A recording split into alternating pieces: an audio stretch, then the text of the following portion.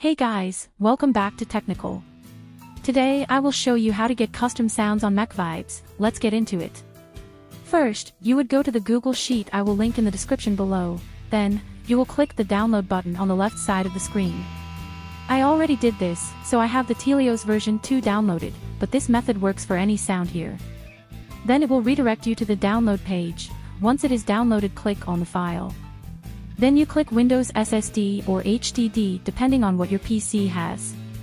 Afterwards you click Users, click which user you would like to download the custom sound to.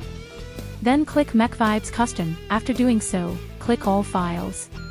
Open up another File Explorer window and open the compressed zip file of the custom sound. Drag the file embedded in the compressed zip file and drop it into the Mechvibes custom file. Then delete the compressed zip file. Restart your computer and it should be good to go.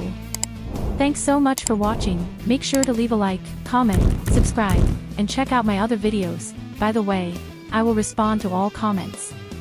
See you in the next video. Peace.